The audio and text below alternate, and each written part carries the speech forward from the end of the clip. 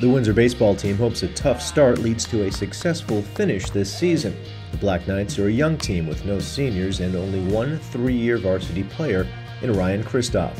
This novice group of Knights is also making the move up to Class A this season, but they feel the talent is there to overcome the inexperience. We've had a pretty tough schedule to start. We're Class A by one kid, so it's a different opponents that we're not used to playing, that we're playing this year. However, we are very young and we have a ton of talent, and it's really starting to come together at the right time. So it's all about playing baseball, the best baseball at the end of the season, and I feel like we're trending in that direction. The more games you play, the more things you see, the more pitchers you face, like the more practices. We have incredible athletes. I think this is by far the most athletic team that I've ever been on. As long as we get hot at the right time, we will be a very good team and a very successful team. We have a lot of grit and a lot of guys want to be here, and just positive attitudes.